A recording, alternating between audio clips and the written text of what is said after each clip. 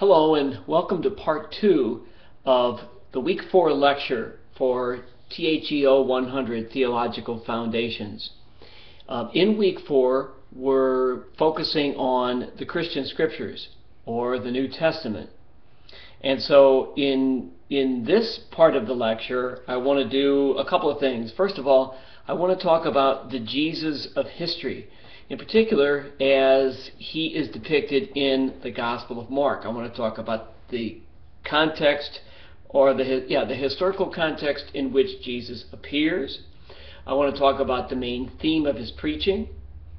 I want to talk about how he lived out and acted out that theme, why his particular message and actions led him to his death. I want to talk about his parables. I want to talk about Jesus as someone who believed in eschatology. Don't worry, I'll explain what that is. I want to talk about the themes of the Christianity of Jesus in relation to the themes of the Christianity of Paul. And then finally I'll take just a few minutes to run through quickly the letter of Paul to the Galatians. Okay, let's talk about Jesus. First of all, who was he? Well, that part's simple. He was a Jew. He came from most likely Galilee, the northern part of Israel. He was born around 4 to 6 BC. The Pope who created time as the Western world knows it believed that Jesus was born in 1 AD. Well, he hit it pretty close. Jesus, it appears, although it can't be said with certainty, it appears as though Jesus was born somewhere between 4 and 6 BC. Very little, if anything, is known about his life prior to age 30. That's when his public ministry begins. In his public ministry, he was a peasant. He was an itinerant preacher, and as you will see, he was a rebel, a social rebel, a particular kind of rebel against the Roman Empire. Let's first talk about the context, or let's next talk about the context in which Jesus lived. What was going on in Palestine, in Israel, in the 1st century AD, at the time that Jesus was born? Well, in 63 BC, to back it up a little bit, the Romans had conquered Israel, had taken it over, and at the time Jesus was born, the Romans still dominated and occupied Israel. Now, remember that the Jews had not been in control of their own destiny since the time of the Babylonian exile in the 500s BC. And progressively they became more and more tired of foreign occupation by the Babylonians, by the Persians, by the Greeks, and now by the Romans.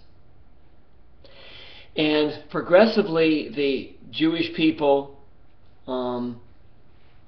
adopted 2 religious themes to help them cope, or let's say 2 religious themes evolved which helped them to cope with the fact that they were under the domination of people other than themselves. First of all, their thinking became eschatological, apocalyptic. They were waiting and hoping for God to come and restore Israel to its former greatness. They were waiting for a new age. They were anxiously awaiting for a new age when all these foreigners would be kicked out and Israel would once again be the country with the greatness that it had once known, especially at the time of David. And so they are waiting for the end of the current age, not for the end of the world. That's a misunderstanding of their eschatology. Let me spell eschatology. E-S-C-H-A-T-O-L-O-G-Y. Eschatology. Eschatology is the study or the belief in ultimate endings, or the final age, or the end of an age. Okay, and in the case of the Jews, it was the end of the age of Roman domination. Okay, this apocalyptic eschatological feeling would eventually lead to a series of rebellions against the Romans, each of which was cruelly put down by the Romans. The second last of these occurred in 66 AD, after the time of Jesus. It was successful for a certain period of time, and then Titus was sent in by his father, the emperor, to destroy Israel, to put down the rebellion. And it was Titus who in 70 AD destroyed the temple in Jerusalem once and for all. So to set this in context, to put this in historical context, the Jewish people are anxious for a new beginning. They're tired of being controlled by other people. And they are waiting for God to come and make things different and make things better and restore them to their former greatness. That's the first thing. The second part of the second religious theme that evolved over the period of this 500 years since their domination by foreign powers was the belief that God was going to send someone to be his agent, his representative, to accomplish this new age, this cleaning out of the Romans and the restoration of Israel to its former greatness. You know, and I know, this person, this figure, as the Messiah. And so first century Israel is noted for its being a time of high messianic expectations. People were looking for and waiting for a Messiah who would save them from the Romans and restore them. Now, the Messiah that most of them were looking for was a combination of a warrior and a king. So this Messiah would be someone who would lead the Israelites into battle, lead the Jewish people into battle to wipe out their enemies, to wipe out the Romans. And then this Messiah would become king, a king like David had been. I hope you can see from this that the Messiah whom Jesus claimed to be and who his followers claimed he was not in any way like the Messiah that most Jews were waiting for. Okay, so you have the eschatological expectation, you have the messianic expectation, the expectation of a Messiah. Now, during the Roman occupation, the Romans were attempting to commercialize Israel so that they could attract people to come there and so that they could export agricultural goods to other parts of the empire. And in order to do this, and this is what the archaeological evidence indicates, what they did in order to accomplish this was a process that involved 3 steps. So, in other words, what were the Romans systematically doing to the Jewish people in order to commercialize Israel, and in particular the Galilee region? there was a three-step process by which the Romans unjustly oppressed the Jews. Step number one, they taxed them heavily. They just taxed the heck out of them.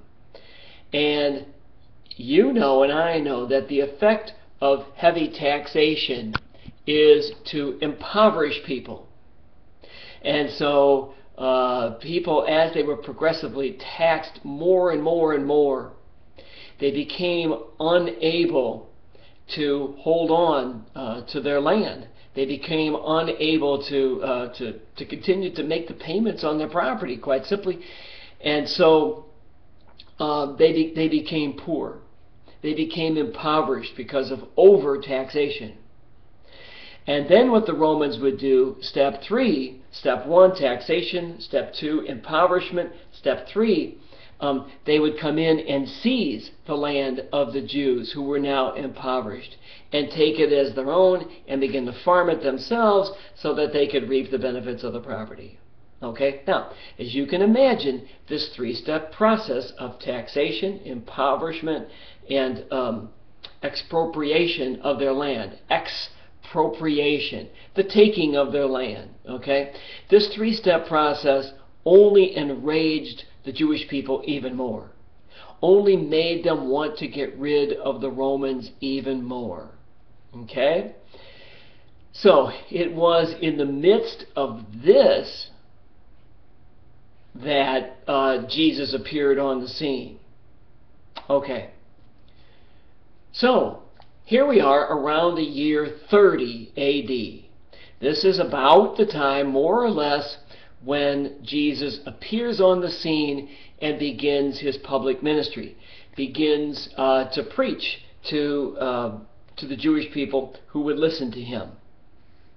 Now, what was the main theme of his preaching? What was the main theme of the preaching and the ministry of Jesus? I have a suspicion, because I've heard this so often in other classes, that you're thinking, well, he came to say, love one another. Or he came to say, love your neighbor as yourself. Or he came to say, I have come to take away your sins. Or he came to say, I have come to lead you to heaven, to eternal life, if you merely accept me. And although each one of those things is an interpretation of what Jesus said and did, it appears not to have been what he was actually trying to accomplish. The main theme, from my research, the main theme of the preaching and the ministry of Jesus revolved around this. A simple phrase. The reign of God is near at hand. The reign of God, reign, R-E-I-G-N, the kingdom of God, the sovereignty of God is in your midst. So what is he saying, in effect, when he says that? He is saying that the new age, the eschaton, the final age, a new age of the world, had already begun with his coming. Okay? Jesus is proclaiming the beginning of the final age, the end of the age of the Romans, the beginning of the age of the reign of God. Okay? And so, keep this in mind. The preaching of Jesus is, in effect, quite rebellious. And it would have been understood by the people he was preaching to as being quite rebellious. And it would have been understood by the Romans, who heard about him eventually, as being quite rebellious. And he did so openly. Okay? Look at the Gospel of Mark, chapter 1, verse 14. 1:14. After John had been arrested, Jesus went into Galilee. There he proclaimed the good news from God. The time has come, he said. The time has come. And the kingdom of God is close at hand. the kingdom of God, the reign of God is close at hand. Repent and believe the good news. Okay, so the main theme of Jesus' preaching is merely that. The reign of God is close at hand. The reign of God is in your midst. The reign of God is already here. The new age has begun. And so Jesus, when the Jews first heard this, they must have thought, wow, this is fantastic. This is great. Now, here's the guy who's going to lead us into battle. He's going to defeat the Romans, and we're going to take over, and we're going to be powerful again. And as you know, that's not what happened. And so, how did Jesus act out? What were the signs? What were the characteristics of his ministry? What were the characteristics of the reign of God which he proclaimed and which he lived out? In other words, or another way to put it, what were the signs of Jesus' rebelliousness? What were the signs that Jesus showed to demonstrate that he was a rebel against the Romans? First of all, open healing. First characteristic of the reign of God. First characteristic of Jesus' rebelliousness. Open healing. Doesn't sound very rebellious, and yet it was. Jesus, as you know, healed many people. Almost anybody who would come to him. And there are so many different examples. If you look at Mark chapter 1, verses 23 through 27.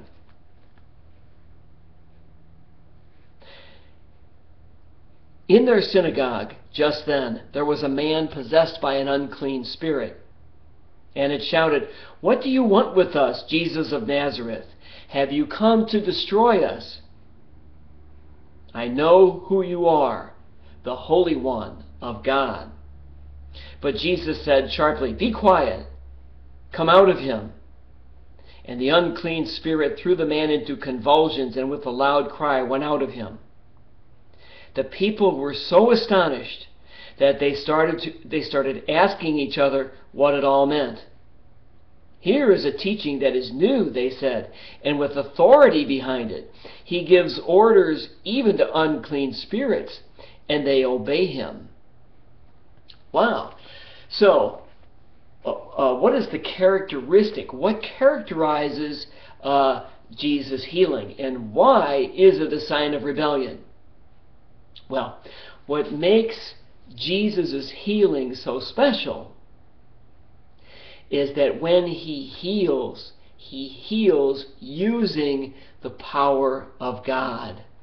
There were many healers in Israel in the 1st century A.D. at the time of Jesus. Healers were all over the place, just as there are healers now, not doctors, but faith healers. This is what I'm referring to. Medicine was virtually non-existent in the 1st century A.D., but there were healers all over the place. Here you have Jesus healing, not uncommon. But what he does that's different is that he heals using the power of God. He wields the very power of God in order to heal people. Now, why, you might ask, is that a sign of rebellion? What makes healing rebellious? It doesn't sound rebellious at all. Here's the answer. Consider how the Romans used their power. Did they use their power to heal? No, they did not. The Romans used their power not to heal, but to oppress people, to keep people down, to keep people under control, to subjugate people. Jesus, on the other hand, uses God's power to make people's lives better, to heal them, to make them whole, to make them to bring happiness to them, not to free them, to liberate them, not to oppress them, not to subjugate them, not to put them down. He knew that. He knew what he was doing. And the Romans knew what he was doing. And so while Jesus uses power to heal, the Romans use their power to oppress and to keep people down. Okay? So open healing is the first sign of the reign of God in Jesus' preaching and ministry. Second sign of the reign of God. Second sign of the coming of the reign of God. Shared meals. Shared meals. Now, once again, that sounds pretty tame. Eating is a sign of rebellion? It doesn't sound like much. And yet, I ask you to reflect upon how people have their meals most of the time. How often, and let's come forward now to the 21st century. Let's come forward to our own time. Think about it. How often do people of different social classes ever share a meal? How often do you walk into a restaurant and see a poor person eating with a middle class person, or a lower class person, a working class person eating with a wealthy person? It just doesn't happen very often. Even today, we're very class conscious. And this is, and now let's backtrack. Back in the first century, the Romans were the same way. There were people with whom they would never have shared a meal. It just would not have happened. Okay, they were as class conscious then as we are class conscious now, and so they never would have thought about sharing a meal with someone who was beneath them. Basically, with most people who were Jews. This is what characterizes Jesus' meals and what makes them signs of rebellion. When Jesus shares a meal, everyone is invited. No one is turned away. All are welcome. Men, women, rich and poor, children, adults, Romans, it doesn't matter. All are welcome. For example, Mark chapter 2, verse 15. Mark 2:15. I'm adjusting my webcam just a little bit. Mark 2:15. When Jesus was at dinner in his house, and this is Levi, the son of Alphaeus, not his own house, but when he was having dinner in the house of Levi, a number of tax collectors and sinners were also sitting at the table with Jesus and his disciples. Wow. For there were many of them among his followers. When the scribes of the Pharisees, of the Pharisee party, saw him eating with sinners and tax collectors, they said to his disciples, "Why does he eat with tax collectors and sinners?" To them this was ridiculous. To them this was wrong. You didn't eat with people like this. When Jesus heard this, he said to them, "It is not the healthy who need the doctor, but the sick. I did not come to call the virtuous, but sinners." Keep something else in mind when you read this about tax collectors. Okay, who was a tax collector in ancient Israel at the time of the Roman occupation? A tax collector was someone who was appointed by the Romans, even though he was a Jew. They were Jews appointed by Romans to tax a certain group of people. And so they would say, you go out to X town, you go out to Collinsville. Let's take a town in Illinois. You go out to Collinsville, you collect X amount of taxes. You have to collect $50,000 in taxes, okay? Then, over and above that, whatever else you can get from people, That's yours. That's your pay.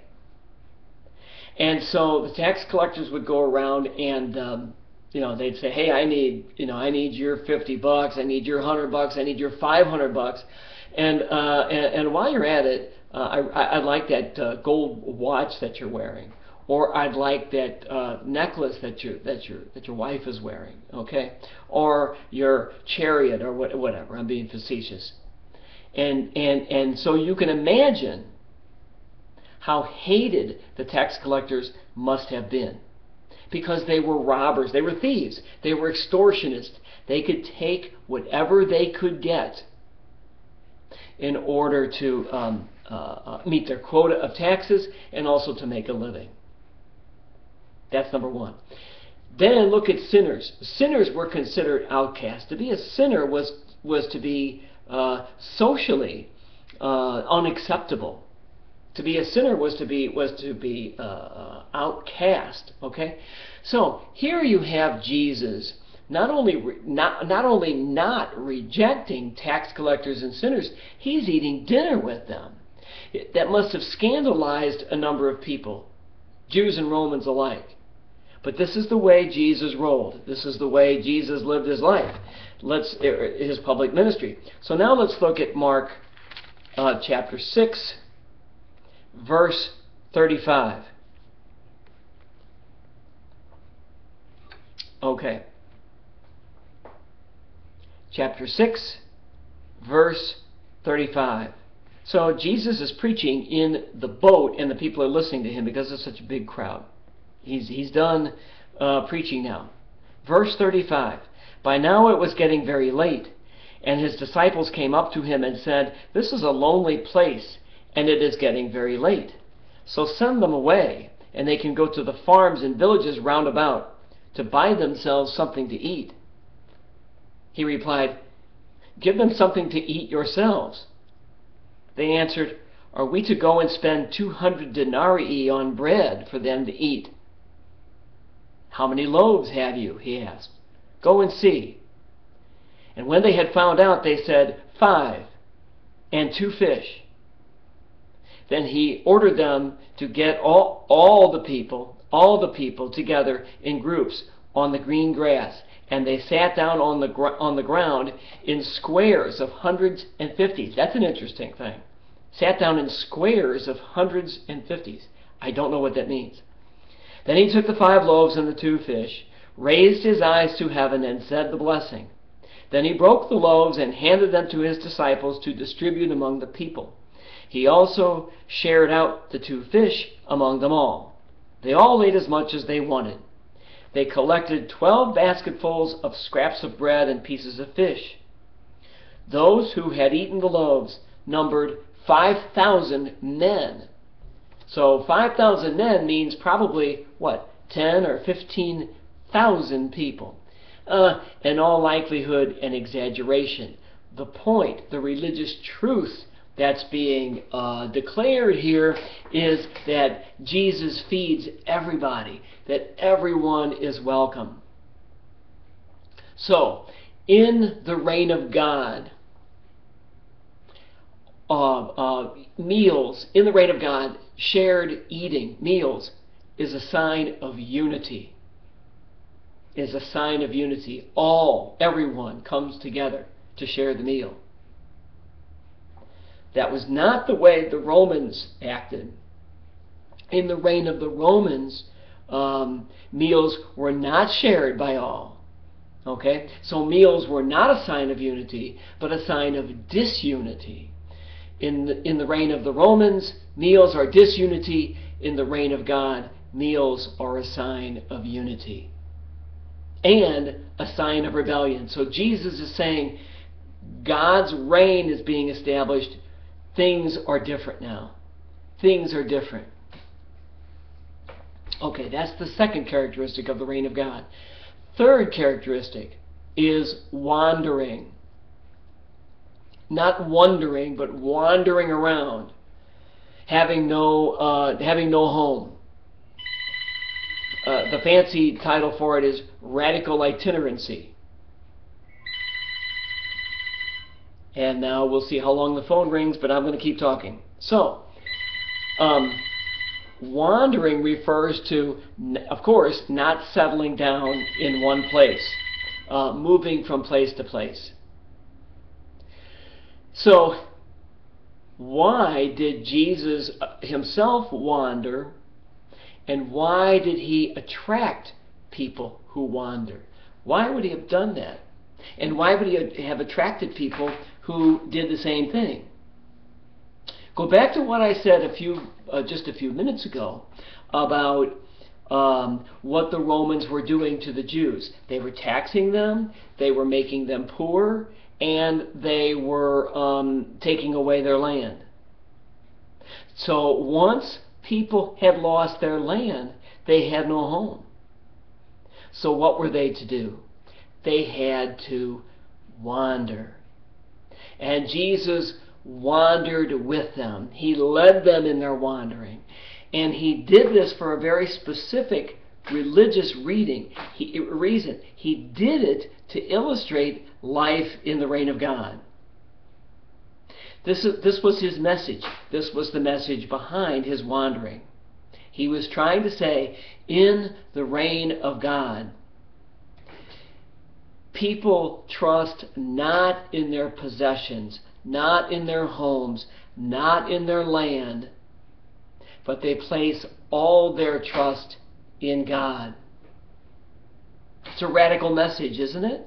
It's a radical message. It's one, first of all, that's entirely consistent with Judaism. Trust only God. It's a long-standing Jewish theme. Place all of your trust in God and only in God.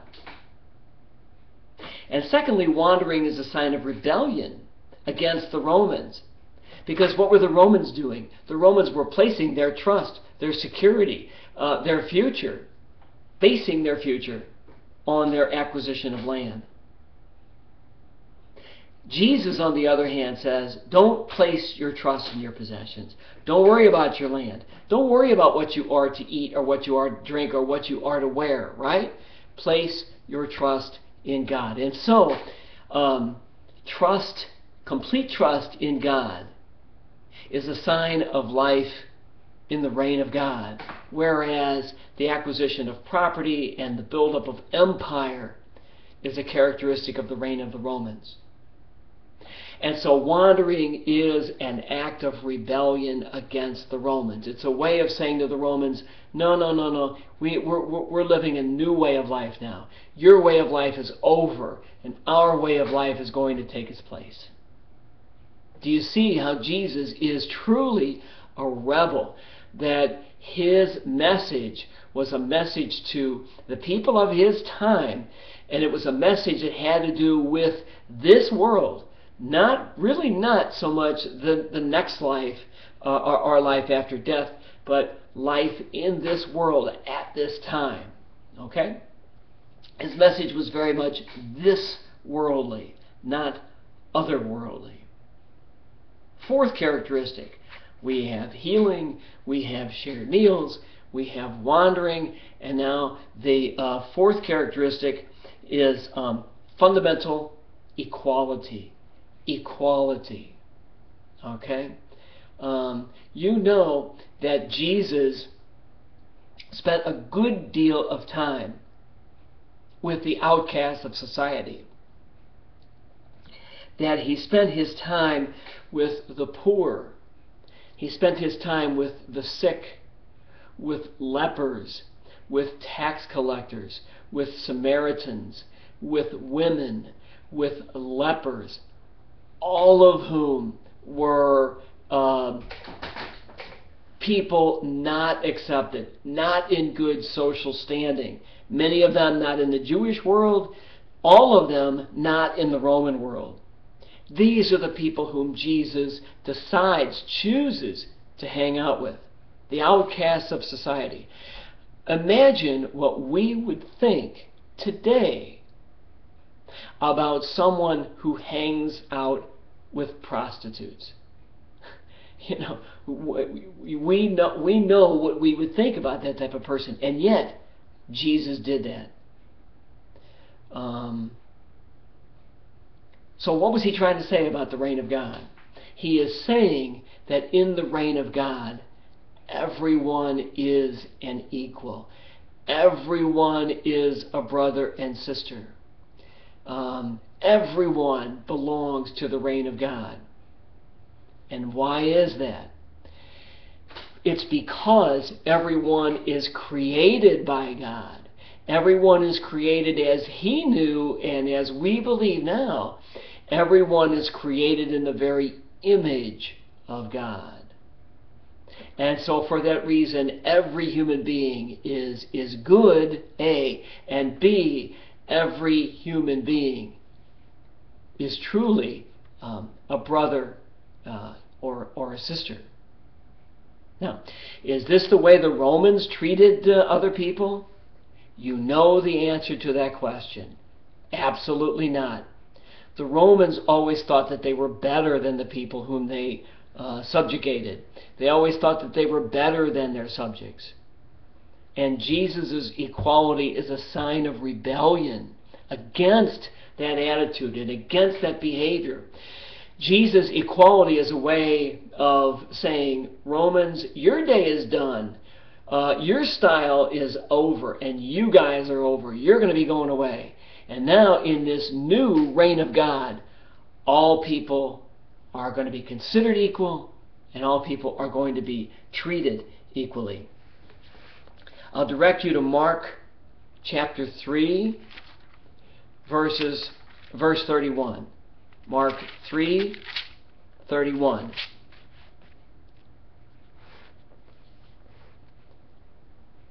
His mother and brothers now arrived, and, standing outside, sent in a message asking for him. A crowd was sitting round him at the time the message was passed to him. Your mother and brothers and sisters are outside asking for you. He replied, Who are my mother and my brothers? And looking around at those sitting in a circle about him, he said, Here are my mother and my brothers. Anyone who does the will of God, that person is my brother and sister and mother. That's number one. Another example, Mark chapter 5, verse 25. Matthew 5:25. Now, there was a woman who had suffered from a hemorrhage for 12 years. After long and painful treatment under various doctors, she had spent all she had without being any the better for it. In fact, she was getting worse. She had heard about Jesus, and she came up behind him through the crowd and touched his cloak. If I can touch even his clothes, she had told herself, I shall be well again. And the source of the bleeding dried up instantly, and she felt in herself that she was cured of her complaint. Immediately aware that power had gone out from him, Jesus turned round in the crowd and said, Who touched my clothes? His disciples said to him, You see how the crowd is pressing round you, and yet you say, Who touched me? But he continued to look all round to see who had done it. Then the woman came forward, frightened and trembling, because she knew what had happened to her, and she fell at his feet and told him the whole truth. My daughter, he said, your faith has restored you to health. Go in peace and be free from your complaint. So here you have Jesus interacting with a woman. Know now that for the most part it was highly improper for a man to speak to a woman in public. And yet here he is, flagrantly breaking the rules, but for a deeper reason. Okay? There's other examples of Jesus' equality, but those are, some of the best. All right. So, these are the four main characteristics of Jesus preaching about the reign of God. Healing, shared meals, wandering, equality. And each one of these is a sign of life in the reign of God and a sign of rebellion against the Romans. Healing. Jesus heals with the power of God. The Romans used their power not to heal, but to oppress. Jesus shares meals with everyone and anyone. Jesus shares meals as a sign of unity in the reign of God. The Romans do not share meals. The Romans do not promote unity. Jesus wanders in order to say that it is more important to place trust in God, complete trust in God, than it is to trust possessions. The Romans trust their possessions and their land, and they're trying to accumulate more. Jesus hangs out with the outcasts, the unacceptable people of society, in order to say that each person is a brother or sister, because each person is created by God. And so in the reign of God, all are equals. This is a sign of rebellion against the Romans, who do not treat their subjects with equality, but who consider themselves to be better than the people whom they are in charge of. Okay? So, now, next thing. I have already spoken a little bit about Jesus. I've already spoken a little bit about eschatology, that the Jewish people had an eschatological theme to them, an eschatological expectation that God was about to bring in a final age, that God was going to come in and take care of the Romans and get rid of the Romans and restore Israel to its former greatness. Jesus believed the same thing. But there are two things that are markedly different, significantly different about Jesus' eschatology than the two other types of eschatology that were present at the time of Jesus. Okay? The reign of God movement is the first example of eschatology that I will cite. It is called ethical eschatology. You know what ethics is. You know what it means to be ethical. So ethical eschatology. I'll spell it. E-S-C-H-A-T-O-L-O-G-Y. Eschatology. Ethical eschatology, the eschatology of Jesus, actively protests against the reign of the Romans. Jesus did that. However, number one, it's an active protest against the Romans. Number two, it is Jesus believed that God was about to come down and make things right. There was going to be a great cleanup of the Romans, and God was going to restore His rule to Israel. But two things. First thing, two things were different about Jesus' eschatology than the other types of eschatology that I'm going to explain. First of all, for Jesus, God would act in a non-violent manner in order to bring about the reign of God. Jesus did not believe in a violent God, and so therefore a non-violent God had to act in a non-violent manner in order to bring in the reign of God. So Jesus' reign of God movement is different in one way because it was a movement of non-violence. Even at the moment of His death, Jesus continues to be non-violent. He tells Peter to put away his sword, and he says, I could call down legions of angels, but I'm not going to do it. So the reign of God, first of all, is non-violent. And second of all, Jesus believed that God would act, but that God would act only if and when His people acted. In other words, God was waiting for His people to get rid of the Romans through their nonviolence, through their healing, sharing meals, wandering, and equality. Okay? So, ethical eschatology. It's an active protest against the Romans. It is a belief that God is about to come and get rid of the Romans and usher in a final age, a new age of glory. But the God of Jesus is a nonviolent God, and the reign of God is a nonviolent rebellious movement. People do not take up weapons in this rebellion. They take up the weapons, if you will, the weapons of nonviolence: healing, meals, wandering, equality. Okay? And God would act, but Jesus believed God is waiting for us to act in order for Him to be able to usher in the reign of God.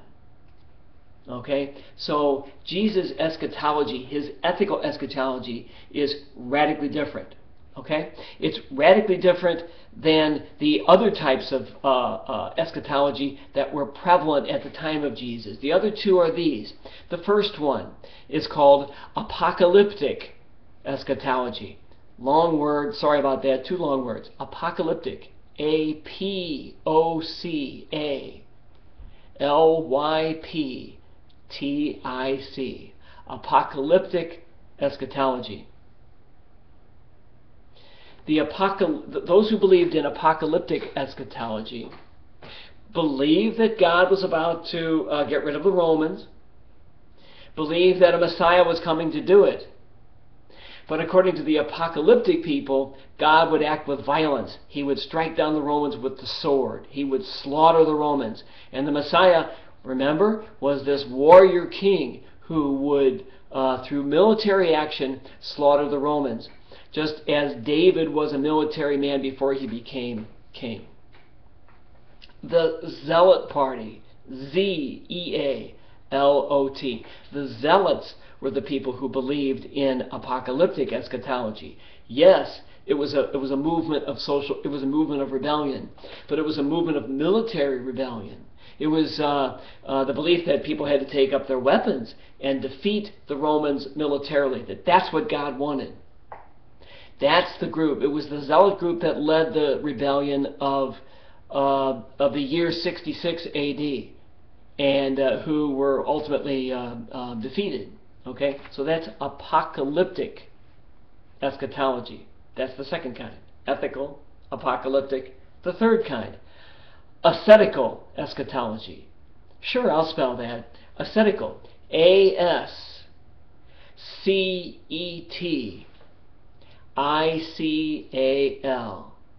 Ascetical eschatology. Those who believed in ascetical eschatology also believed that there should be a rebellion against the Romans, that the Romans needed to be kicked out of Israel. But here's how they approached it. The people who believed in ascetical eschatology decided to withdraw into the desert, to hang out by themselves, and to wait for God to do what He was going to do out there in the desert. The people who embodied ascetical eschatology was a group of people known as the Essenes. The Essenes, E-S-S-E-N-E-S. The Essenes were virtually unknown until around 1945, when the Dead Sea Scrolls were found. You may have heard of the Dead Sea Scrolls. The Dead Sea Scrolls contained information about the Essenes, and told us that there was this group of people who were rebels against the Romans, who were waiting for God to defeat the Romans, but whose approach to doing it was to remove themselves out into the desert, and they went out into the area around the Dead Sea, and they prayed and they waited for God to come and act and take care of the Romans, get rid of the Romans. So you have three different expectations, three different kinds of movements at the time of Jesus. You have Jesus' reign of God movement, ethical eschatology. You have the eschatology of the Zealots, the go get them, let's beat them, let's defeat them in battle. That's apocalyptic eschatology. And you have the eschatology of the Essenes, those monks who withdrew into the desert to wait for God to defeat the Romans. That's ascetical eschatology. Okay. Now, Jesus, as we know, died for the sake of the reign of God. He was willing to go all the way to death. Jesus' public ministry was probably about 1 year in length. Hard to say for sure. It appears as though it would have been about 1 year in length. And so why and how did he die? Well, you know that from the Gospels, or we know from the Gospels, that every year at Passover time, the Jews assembled. The Jews assembled in Jerusalem to celebrate Passover. And so at that time, there were far more Jews hanging out in Jerusalem than there were Romans. That threatened the Romans, as you can imagine. You have 500,000 Jews and you have 25,000 soldiers. It's an easy way for rebellion to break out, isn't it? And so what the Romans would routinely do at around Passover time would be to pick a rebel out of the crowd. Pick someone who was a rabble-rouser, pick them out of the crowd, and have that person crucified. As a way of saying to everybody else, okay, see, if you don't want to settle down, if you don't stay under control, this is what I'm going to do to you.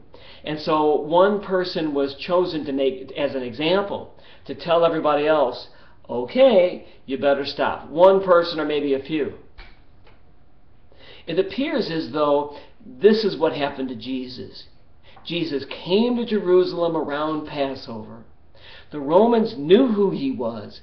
They knew he was a rebel. They knew he was actively trying to get rid of the Romans, and so they decided to make an example of him.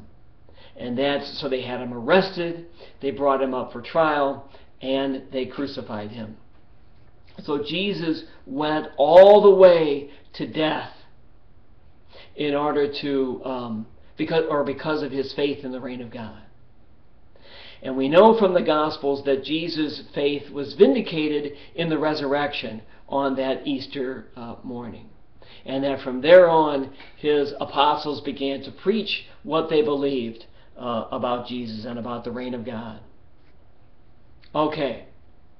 I hope that's clear. I hope my explanation about Jesus' reign of God movement is somewhat clear. I certainly hope so. I wish I could have been there to give it to you in person. All right.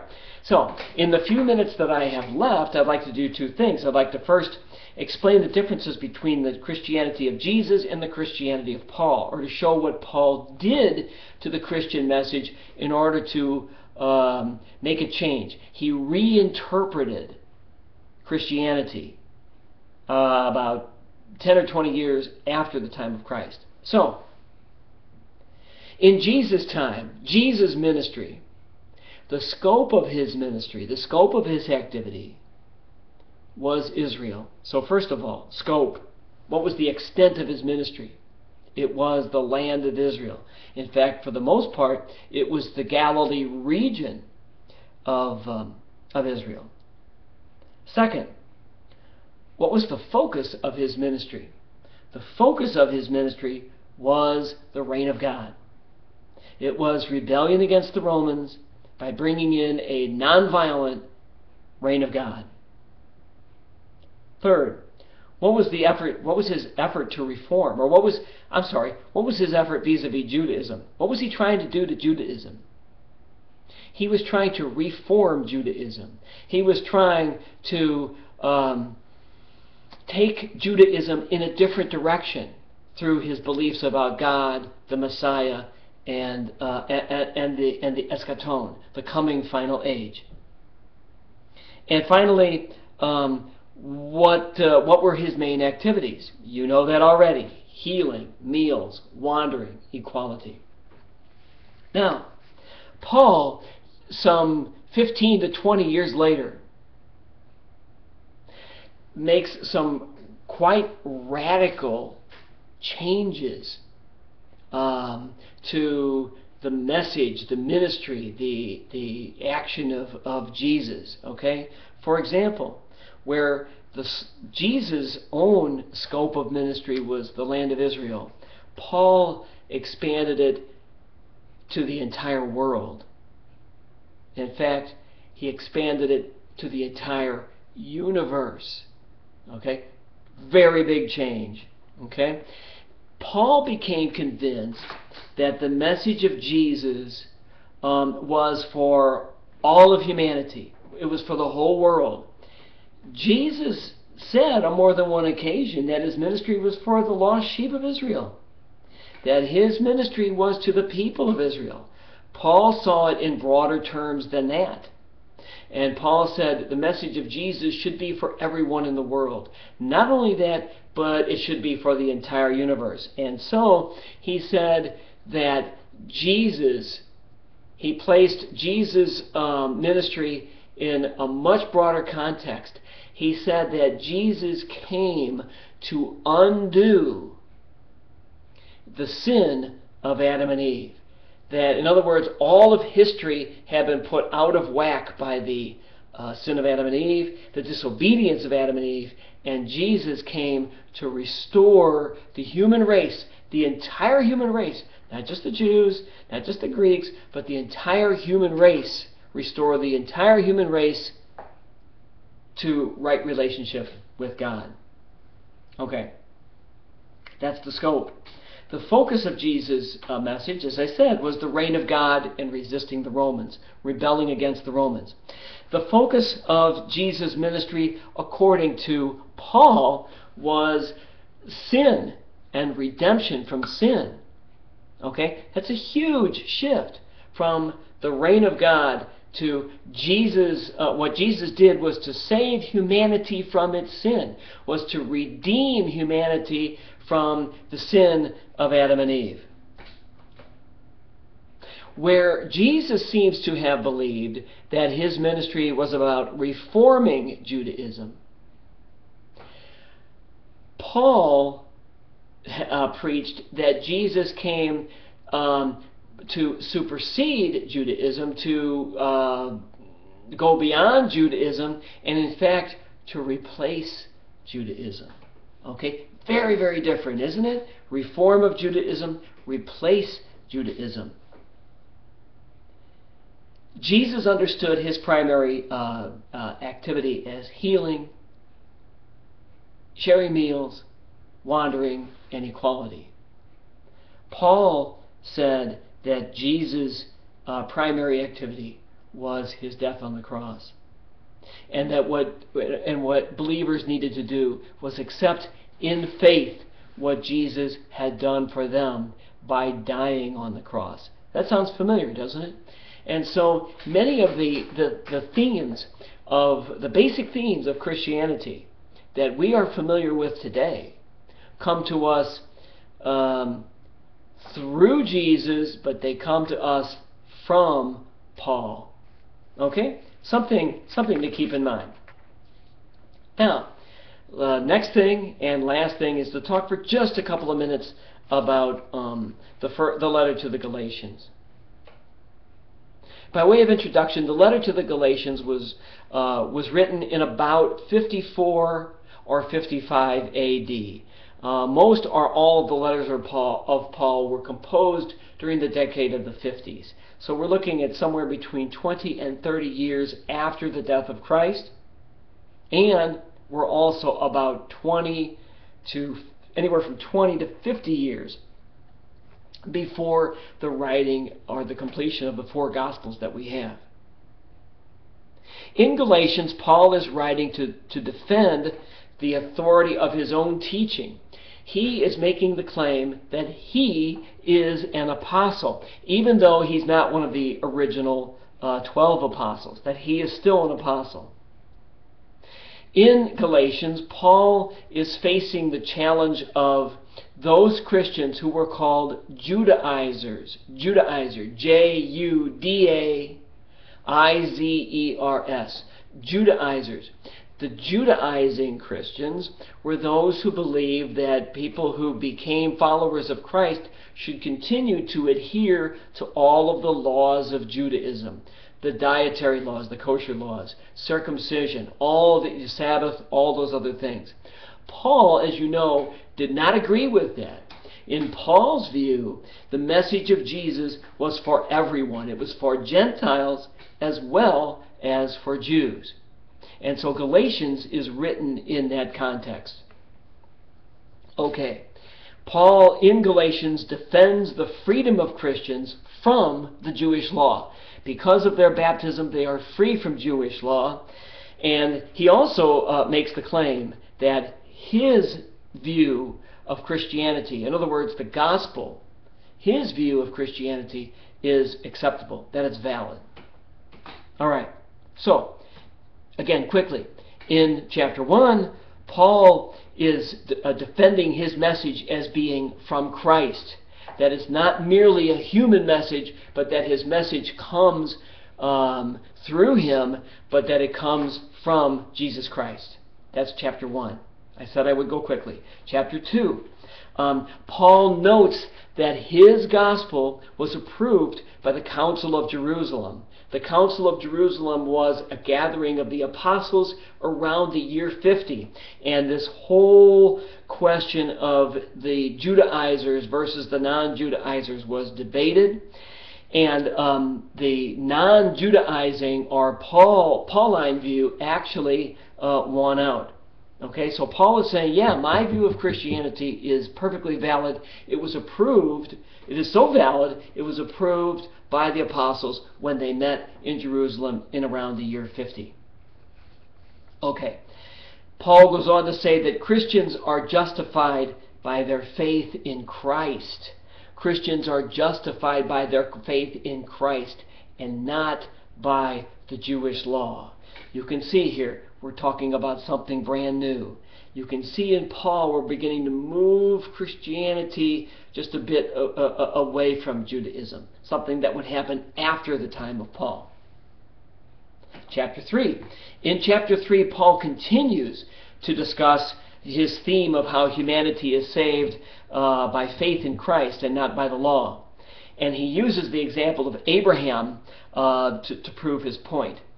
He uses the story of Abraham.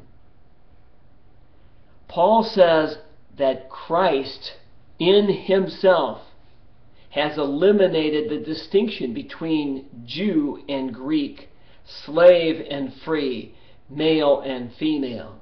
In other words, Jesus has removed all the artificial distinctions that people make between themselves, between Jew and Gentile, Jew and Greek, slave person and free person, male and female, because he says that in Christ, and here he picks up the same theme that Jesus preached in his ministry. He says that in Christ all are one. All are one. Okay, in chapter 4, Paul continues his discussion of Christian freedom. And again, in Christianity, where is freedom found? According to Paul, it is found in Christ. It is not found in the Jewish law.